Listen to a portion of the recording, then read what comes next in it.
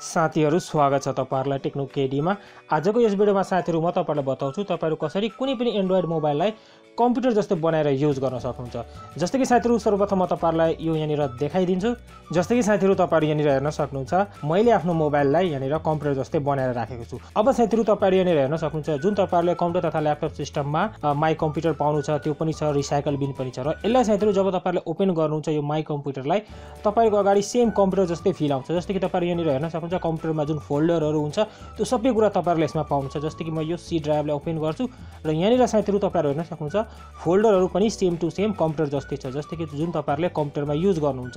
र यहाँनिर तपाईहरु हेर्न सक्नुहुन्छ, यसमा ब्याक गर्ने बटनहरु छ र यसमा धेरै कुराहरु छ साथीहरु जुन तपाईहरुले ल्यापटप तथा कम्प्युटर सिस्टममा पाउनुहुन्छ। जस्तै कि तपाईहरु यहाँनिर यसरी क्लिक गर्नुहुन्छ भने यहाँनिर तपाईहरुले हेर्न सक्नुहुन्छ ब्लुटुथ, एरोप्लेन मोड, वाइफाई र यहाँनिर साथीहरु तपाईहरु क्लिक गर्नुहुन्छ स्टार मेनुमा, तपाईहरुले यहाँनिर सबै तपाईहरुको एप्लिकेसनहरु यहाँनिर शो गर्छ। जस्तै कि तपाईहरु यहाँनिर हेर्न सक्नुहुन्छ साथीहरु, मेरो मोबाइलमा मैले जतिवटा एप्लिकेसनहरु डाउनलोड गरेको थिए, इन्स्टल गरेको थिए, सबै एप्लिकेसनहरु यहाँनिर तपाईहरु हेर्न सक्नुहुन्छ शो गरिरहेछ।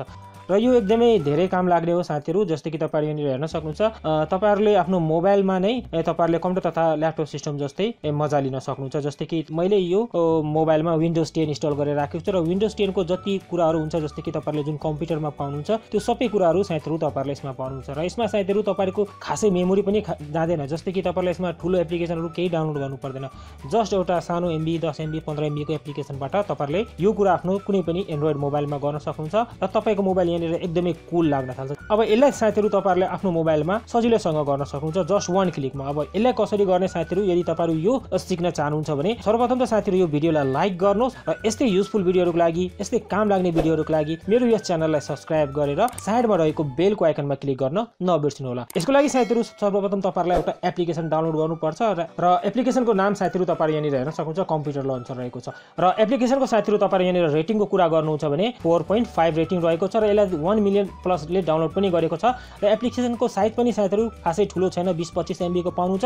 सिम्पली साथीहरु तपाईहरुले यो एप्लिकेसनलाई डाउनलोड गरेर आफ्नो मोबाइलमा ओपन गर्नुस् र यसले केही परमिसनहरु माग्छ होला साथीहरु, त्यहाँनिर तपाईहरुले अलाउ गरिदिनु होला। त्यसपछि साथीहरु तपाईहरुको मोबाइलमा यहाँनिर कम्प्युटर ओपन भइहाल्छ। जस्तै कि तपाईहरुको एन्ड्रोइड मोबाइलमा यहाँनिर एउटा सानो विन्डोज 10 पीसी यहाँनिर ओपन भइहाल्छ र यसमा साथीहरु तपाईहरुले सबै कुरा पाउनुहुन्छ जुन तपाईहरुले नर्मल आफ्नो कम्प्युटर तथा ल्यापटप सिस्टममा पाउनुहुन्छ। र यस्तै तरिकाले साथीहरु तपाईहरुले यो एप्लिकेसनको सहायताले तपाईहरुले आफ्नो नर्मल एन्ड्रोइड मोबाइलहरुलाई कम्प्युटरमा कन्भर्ट गर्न सक्नुहुन्छ र यसलाई साथीहरु तपाईहरुले यसरी नै युज गर्न सक्नुहुन्छ। र यो एकदमै धेरै काम लाग्ने छ। अवश्य पनि एकचोटी यसलाई ट्राई गर्नु होला। र यही थियो साथीहरु आजको यस भिडियोको टपिक। अवश्य पनि साथीहरु तपाईहरुलाई यो भिडियो मन परेको होला। यदि साथीहरु तपाईहरुलाई यो भिडियो मन परेको छ भने यो भिडियोलाई लाइक गर्न नबिर्सनु होला। र तपाईहरुसँग अरु कुनै पनि सल्लाह वा सुझाव अथवा अरु कुनै पनि क्वेशन छ भने तपाईहरुले तल मलाई कमेन्ट बक्समा कमेन्ट गरेर मसँग सोध्न सक्नुहुन्छ। यति भन्दै आजको यस भिडियोबाट म यही बिदा माग्छु। अरु दिन कुनै नयाँ टपिकमा यस्तै युजफुल भिडियो लिएर फेरि पनि आउने गर्दछु। म जय नेपाल।